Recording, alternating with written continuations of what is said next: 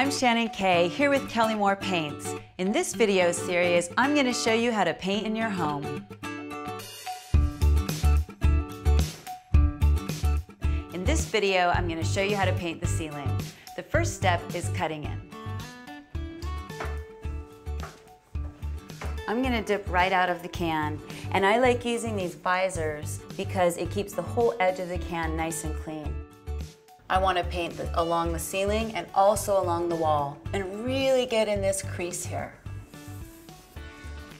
The important thing to keep in mind when you're cutting in, you want to feather this edge or just kind of soften that line. Don't leave a ridge because you'll see that when you roll over it.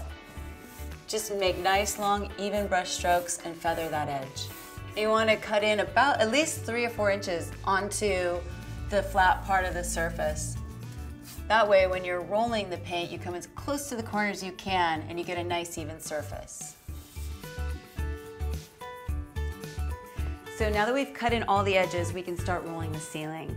Here's what I like to use for that. An extension pole like this. You can use longer poles, but I like this one because I can actually change the length of it. And the long poles are too heavy for me once you get all that paint on the roller.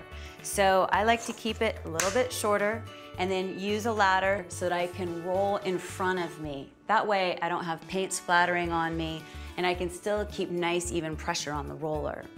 I also like to use this 5-gallon bucket with a paint grid. And I dip the roller all the way in the paint first, and then you use the grid to even it out on the whole roller. Like I said, just roll in front of you.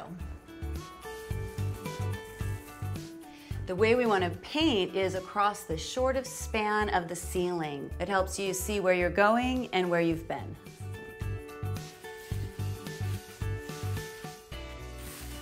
Probably the most important thing to keep in mind is to just keep going. Don't stop and have a coffee break and come back. Just keep rolling until you get to the other end of the room. Keep a wet edge as much as you can. We're done painting the ceiling and we're working our way from top to bottom. So in the next video, we're going to tackle the trim. Kelly Moore Paints, the painter's paint store. For more information and locations, go to kellymoore.com.